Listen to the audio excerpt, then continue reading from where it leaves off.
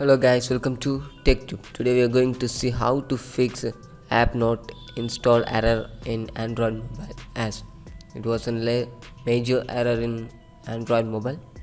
Now let's fix it. First of all, go to setting option.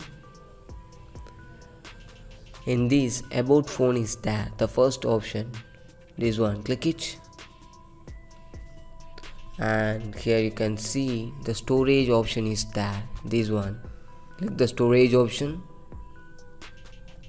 And in this fourth section, cached data is there, click the cached data.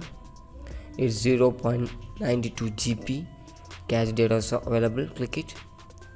Once you click this pop-up menu will appear like this, click OK and go back. Again click storage. You can see now it's calculating right now cache data, it's clear. Now it's 479 MB only. So go back, again go back and slightly scroll down. You can see application section is there, this one, this, click it, apps, and in this manage app is there, click it. Once you click this will be loaded right now, wait for a couple of seconds.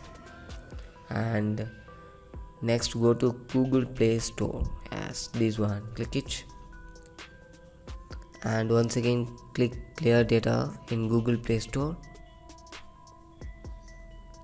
After clicking clear data, go back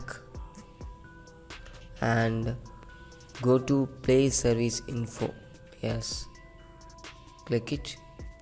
And here also you want to click clear data option, is already I am clear data, so click it. So this is how to fix app not install error in Android. So thanks for watching. For more videos stay tuned to TechTube. Thank you.